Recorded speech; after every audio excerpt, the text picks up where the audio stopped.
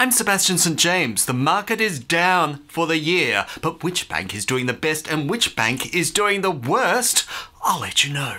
Our contenders today are the Commonwealth Bank. Will it be the winner? Westpac on 44 Market Street. Will it be the ANZ Bank in its brilliant blue? Will it be NAB in its bright red? Or will it be Macquarie Bank, the investment bank? These are the contenders. One of them will be the winner, and a lot of them will be the loser. So, let's find out.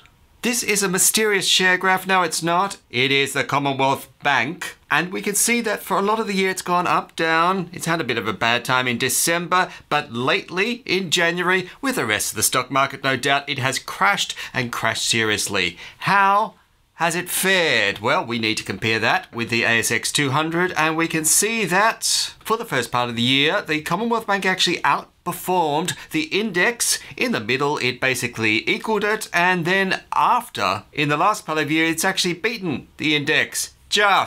Only just. It has gone minus 6.675. The index is around 9.5.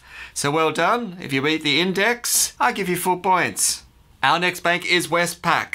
As you can see in the first part, it was fairly stable. A massive drop. Wow, that is a big drop there in the last part of the year. Come back up, recover it a bit, and then in January, the huge crash. How has that gone in comparison to the market? Well, let's take a look. In the first part of the year, it equaled the market, then dropped substantially below the market. Wow, you had a bad middle third there, didn't you?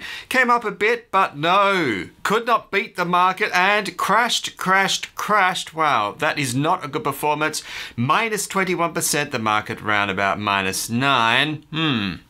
Okay, no points there. Our next bank is ANZ. Well, nice and steady right throughout the first half or 2/3, and then we come down a little bit at the end. All right, well, that's looking interesting. How does that compare with the market? Well, there it is.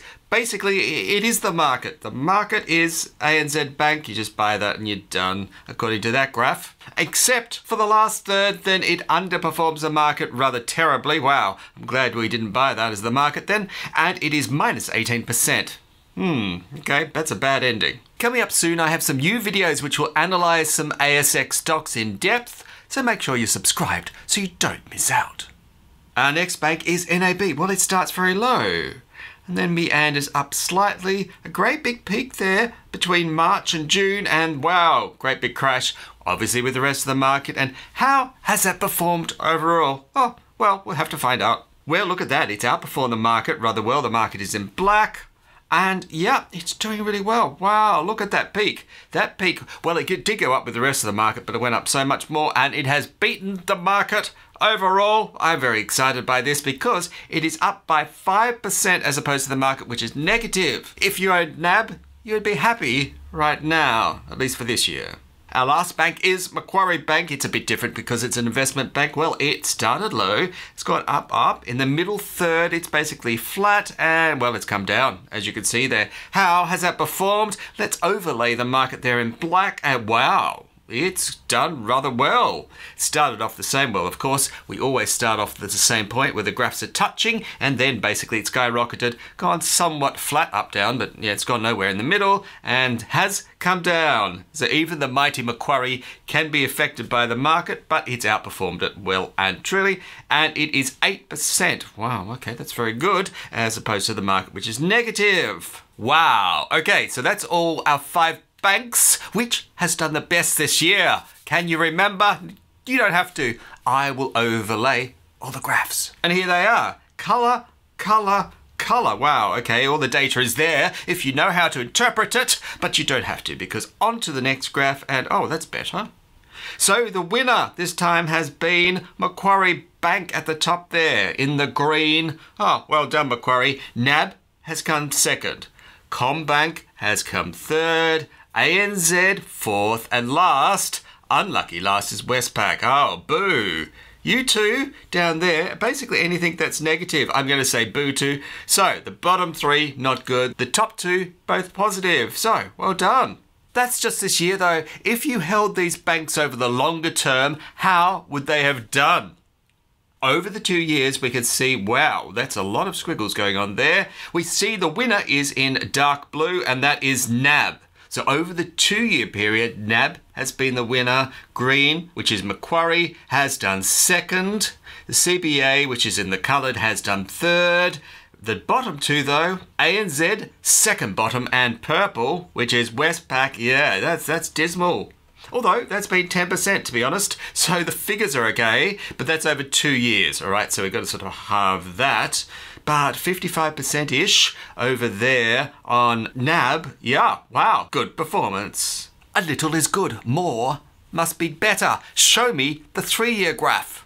Well, here it is. They start bunched up and we see they separate as they get on closer. In green, it is the best. Green, of course, is Macquarie. Ooh, so the leader has changed over this period of time. We have Commonwealth. Well, that's second. I don't think it was second before.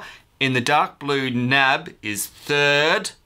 The bottom two are ANZ, second worst. And in the purple, Westpac. Yeah, you haven't been doing very well, Westpac.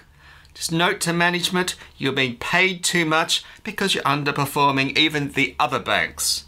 3 years is good. Is there any better? Yes, there is 5. So if you're a long-term holder of the banks, wow, look at that. One bank has outperformed and has basically, yeah, you don't need to own any of the others. According to this graph, it is green. What is green? It is Macquarie. Oh, well done there. You've done well again. Secondly, it's been Commonwealth Bank. Thirdly, in the blue is NAB, right? The bottom two, I don't think they've changed since the last graph.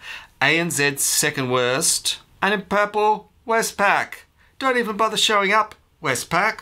Had you secreted all your money away in banking stocks for 10 years? This is the last graph. Which would have been the best?